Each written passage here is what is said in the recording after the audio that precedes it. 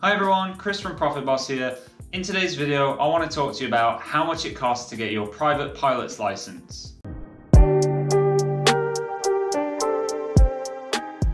In this video, we'll be covering my experiences with learning to fly and how much I've spent so far. Then I want to talk to you about different considerations you should take into mind before you start learning so that you can save money in the long run. I'll also be discussing how many hours on average it takes to pass your test. Then I'll be diving into a step-by-step breakdown of everything you need to do from start to finish and what the costs are involved for each step. At the end of the video, I'll be giving you 3 tips that could save you between £500 to £1,000, so make sure you watch till the end to find out what they are. So my learning to fly journey all started with a 20-minute trial flight at Netherthorpe Airfield based near Sheffield, South Yorkshire. After those 20 minutes of flying and my instructor having the confidence in me to let me land the plane, I really knew that it was something that I wanted to keep going with.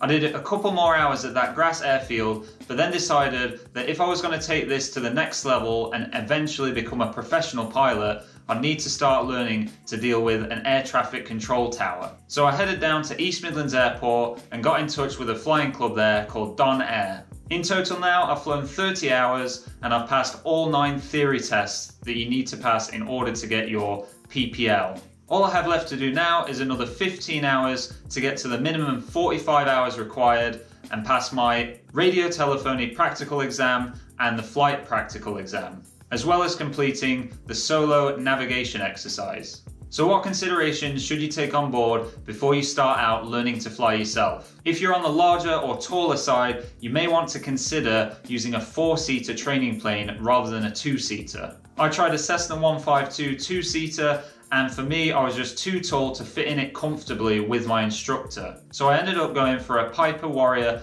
PA-28 4-seater, and in the end that meant that I was paying more for each lesson. However, being comfortable when you're learning such a big task is really important, so it's very much worth the extra spend. A top tip on what you can do to bring the cost down: book lessons in advance, and to get an even larger discount, what you want to do is pay for the whole course up front, and most schools are offering between 5 to 10% off total training costs. Another way you can bring costs down is to go for your LAPL or Light Aircraft Pilot's License. That license allows EU leisure travel only, total weight under 2,000 kilograms, and a single engine and no more than 3 passengers. For most people, that's going to suit their requirements for just having some fun and flying around in the sky. For the LAPL, there's a reduced solo air navigation exercise of just 80 nautical miles and a landing of 1 other airfield instead of the regular 2 landings that you need to do for the full PPL license. For the LAPL also, there's 30 hours required as a minimum, so if you're one of those that are very skilled at flying naturally, you can pass your test with just 30 hours flying experience. On average, however, it takes between 55 to 60 hours in order to get ready for your practical flying test.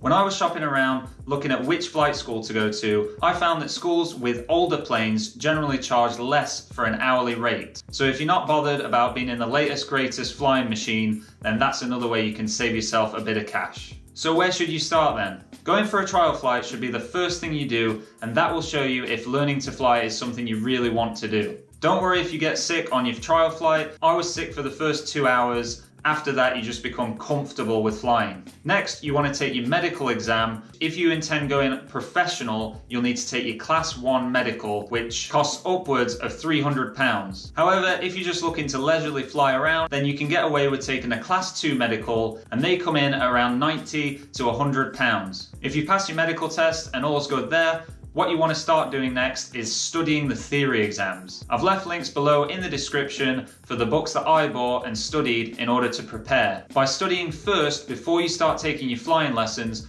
when you actually go for your lessons, you'll be a lot more prepared and have to spend less hours learning in flight. You have the option of self-studying at home, or you can go to an airfield and pay a fee to do one of their courses and learn each theory exam step by step. Once you're comfortable with the study material, you can then start your flying lessons and get going with the practical side of things. Personally, I recommend once you're about 10 hours into your flying lessons, I would start studying for the radio telephony practical exam. Next up after that, you'll be wanting to prepare for your first solo flight, and depending on your skills, that could be as little as 10 hours flying before you're let loose into the skies by yourself. Everyone remembers their first solo flight, and it really is up there with one of the best experiences in the world. You'll then be moving on to navigation training before then preparing for the practical flight test. If you're a natural flyer, you should be preparing for those things by around hour 30. So what are the costs involved with all this then? If you can fit in a two-seater, you're looking at between 150 to 180 pounds per hour. If, however, you need a four-seater, you'll be looking at between 182 to 205 pounds an hour. Most flying clubs have a yearly membership fee to join, and that comes in at around 100 pounds a year. Then you've got the 9 theory tests at 25 pounds each. The 7 books you need to buy for the theory tests at around 18 pounds each. The radio practical test at around 85 pounds. Then you've got the flight practical test around 200 pounds. Then you've got all the basic equipment you'll need to purchase, such as a kneeboard, logbook, and flight computer, as well as other things. I'll leave a link in the description for a starter pack, and all that comes to around 240 pounds. As mentioned, the medical at around 90 pounds. And finally, you want to purchase your own headset, coming in at around 170 pounds. And again, link down below for one I've found and recommend you get as a starter. If you have the budget for a more expensive headset with active noise reduction, you can go ahead and go for that, but a basic headset will do the job just as well. As you can see from the total, it's not exactly a cheap hobby. However, what you get in experience and what you get at the end of it is very much worth it. Moving on to my 3 tips how you can save money in the long run. So tip number 1 is getting this app will allow you to have access to some of the answers for the theory tests and save you having to retake the theory tests. And at £25, you don't really want to be retaking those. Of course, you still want to read the books and do some proper learning, but this app just gives you that extra edge and allows you to get 100% every time. Money saving tip number 2 is get yourself a copy of Microsoft Flight Simulator and buy yourself a joystick to use on your computer. What that will allow you to do is practice on the ground with the simulator while you're not able to get up in the air and keep your skills up to date. It's not great to have big gaps in between training, such as 3 or 4 weeks in between, because then you're going to get out of touch with how the plane handles. Flight Simulator obviously isn't the real thing, it just helps with you maintaining that efficiency. I'll actually be giving away this joystick as soon as this video hits 100 likes.